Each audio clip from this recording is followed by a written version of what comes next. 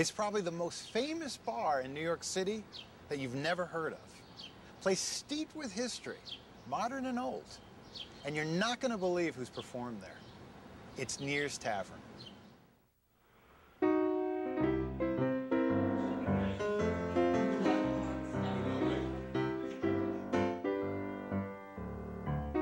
It's probably one of the last places you'd expect to see a bar, but it's been there for generations. Tucked away on a quiet residential street in Woodhaven, Neir's Tavern strangely doesn't look out of place. Perhaps that's its appeal, a true neighborhood bar that's been word of mouth its entire life. If you really come here and sit down and talk to these people, you start to realize that this is just a tight-knit community, and eventually what happens is that they start to share their stories. You start to become part of the Neir's family as well. And what a hidden gem. It is the oldest bar in Queens, and one of the oldest in the city, if not the entire country. We know this bar is old, but we don't know how old it is at this moment, and we may never know. The general accepted date is that it was opened around 1855, maybe 1853. We have a number of books that say it was opened in 1838, but there's no question that it's old. Whatever its age, this little tavern on the corner began as the Blue Pump Room, named unceremoniously after a nearby water pump. It was built in this out-of-the-way place for good reason. For right across the street once lay one of the preeminent horse racing tracks in America, the Union Course. Now covered with houses and streets, not a trace of it remains.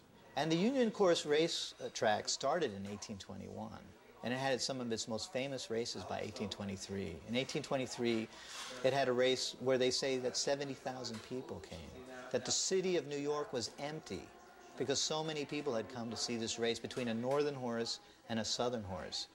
The track was a good neighbor, keeping the tavern packed with patrons.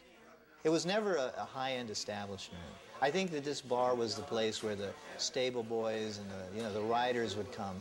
By the 1890s, the racetrack was gone, but Neir's carried on through the decades, reinventing itself as a social hall. And in those days, you had these ballrooms, and there were ballrooms for people of the neighborhood. So you'd have all sorts of events. It wasn't just a bar, but it was like a social gathering, and people would perform.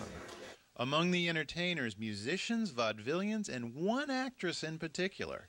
It's well known that Mae West performed here and got her start in this place. This neighborhood, Woodhaven, was her home, and in fact, she lived just like 3 blocks down and a block over. That's her house. Even after she got her start, she would come to this bar, and she would bring her friends.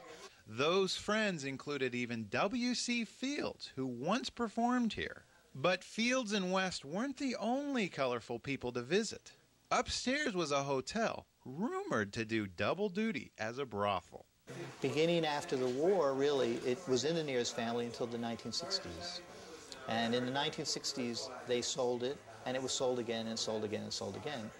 And what happened is it began to deteriorate. The bar then lingered on until it caught the eye of a certain movie director, Martin Scorsese.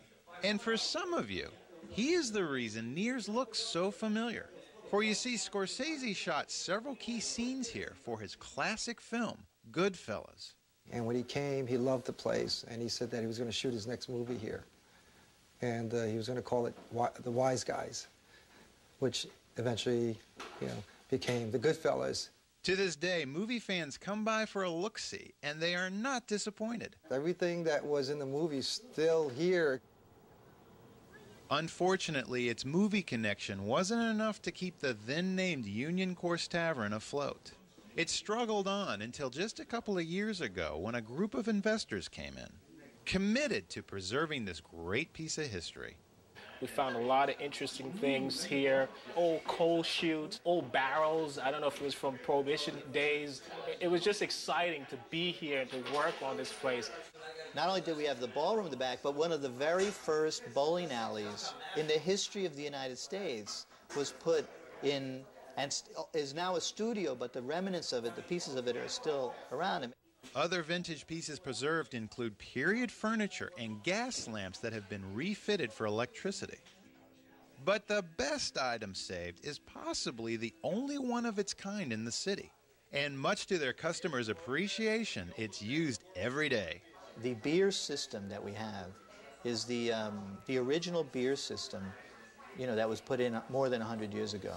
So before electricity, before that, they would put the ice and the beer would cool as it went through the coils and came out the bottle.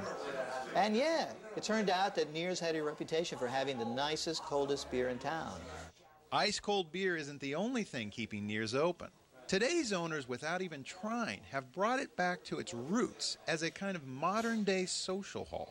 For this isn't just a bar to drink at, but a place that serves multi-purposes. There are now renovated apartments upstairs, a martial arts school in one of the original ballrooms, and even a recording studio which has a history of its own. I had recorded most of Salt and Pepper's records here, most of Kid and Play's records, and you know, I recorded Kiss, I recorded Anthrax, we recorded Eminem here. We recorded Sean Paul here, yeah. So, and the list goes on and on and on. Perhaps taking a cue from Mae West, David now uses Neir's as a place to showcase his new talent.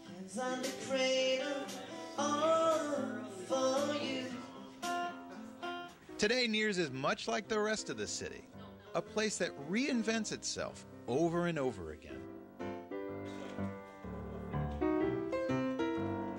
Now, Neir's has live music several nights a week. You can check out their website for more details.